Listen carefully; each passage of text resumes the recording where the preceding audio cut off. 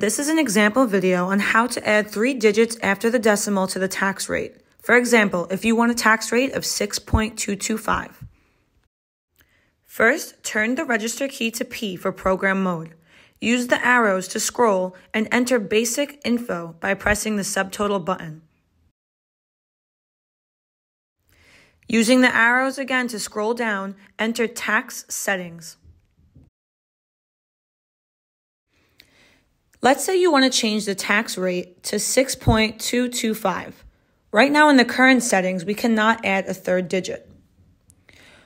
We can change this by going back and entering system settings, then pressing enter again for system options. Once in system options, use the down arrow button to reach the decimal setting. Here, we have to change the 2 to a 3 digit to symbolize that we want 3 spaces after the decimal. So instead of 2500, we enter 3500 and hit subtotal. To save, we press Cash No Sale that acts as a back button until we reach the initial menu. Now, since we set up the decimal, we enter basic info and scroll down and enter tax setting. You can see now there are 3 digits after the decimal. We can now enter 6.225 as the new tax rate.